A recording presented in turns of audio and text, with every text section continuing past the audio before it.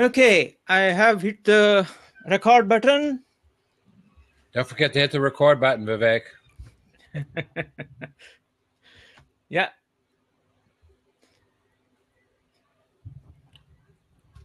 It is recording.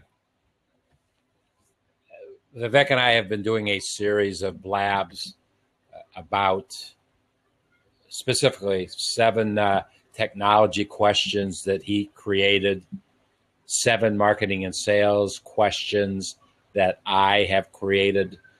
We have created what we're calling an audit so that you are given an opportunity in your small business to take a look at what happened in 2015. We're making it a rather simple process for you by answering these questions. We think they're extremely important questions. We ask them of our businesses, our specific businesses, and we feel very strongly that you should be asking the same questions of your business. The answers are not going to be the same. And therein lies the beauty of small business, that every small business is unique unto itself, or should be unique unto itself. And that is the message that you must communicate to the marketplace. Once people understand what it is you do, you can communicate it properly to them, they will determine if what it is that you have, your product, your service, will bring value to them as an individual, bring value to them as a business owner, bring value to their business in and of itself. The key to business is not necessarily to make a profit. The key to business is to create a customer, maintain that customer, and that customer will create the profit that you need in your business. It's an interesting segue and tie into the next question that we're going to ask from a marketing and sales perspective. But the point I want to make right now, very clearly, is that you must make the buying process simple. It has to be simple. If it's complex, the buyer of your product, of your service, will go elsewhere to find a more simple buy. Now, I can't sit here and pretend that I can give you 10 rules, 10 guidelines to follow to make the process simple. But what I can do is, if you share with me the process that is in place for your business, then I can comment whether or not it's a simple process, whether or not it's an efficient process, both for you and your business, because small businesses must pursue anything that makes their business run more efficiently. It's incumbent, it's mandatory, because if you're not, you're going to spend too much time. You're going to waste too much time if you're not striving for the efficiencies necessary. You hear Vivek and I talk about this all the time, specifically from a technology perspective.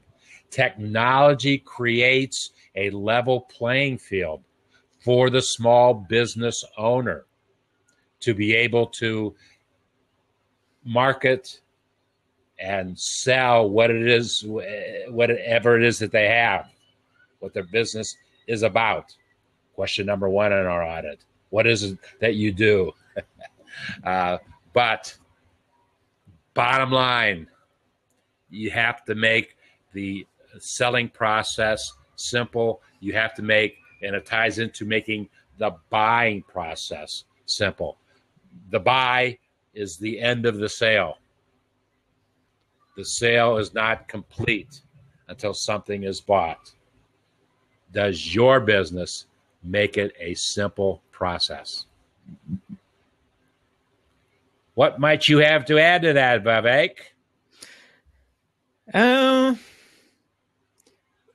Because I have seen few websites where they give you a list of products that they have.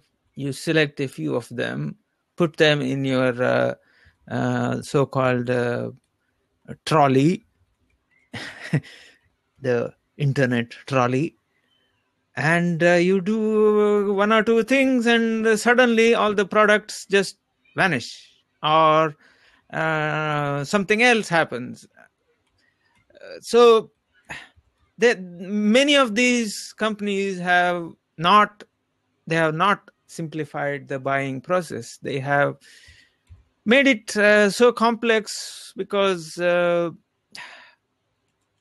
don't know, they did not realize buying is important for the buyer. So yeah, simplifying it is very much required. Then of course the other aspect is, yeah, you put all the things in the trolley and then go to the so-called internet checkout. Then they tell you that sorry, we can't ship the product to anywhere outside our borders unless you are within 10-15 miles of where we are. We can't sell it to you. You should have asked that question in the very beginning. That's another example of how people make things difficult for the buyer to buy. And it also comes to, and you reminded me of a long discussion that you and I had about how to make the buying process as simple as we possibly could on our site. If that's how you sell things, it must be simple. And you don't have much time. You don't have much time to convince the potential buyer. It's not just I mean, in whether the buyer has time. In the instance which in the example that I gave, I wanted to buy certain things, went to the site, selected among the hundreds or thousands of things there, put them in took all the trouble, and only to be told in the end that we can't sell it to you. What? Then why are you making it available? Why? Have you gone back to that that, again? that not only added frustration, that also actually means that I would then go out and tell my friends, don't go. I mean, I would, in a way, I would kind of start a negative campaign against them. Making it complicated will not only repel your likely customers, it's more likely to make it worse. Have you gone back to that site again to buy? No, never. How long ago was it? Approximately a couple of months. And how many times have you bought from a competitive website or e-commerce operation to that one? How many times since then? Yeah, I have quite a few. Amazon is one example of where they make it so easy for you to buy. As an example, that's one of the reasons why they are so successful. That's the primary reason why they are so successful. There are so many purchases made. It's just, it's incredible. Okay. What's our next question that we're going to be discussing in the next BLAB?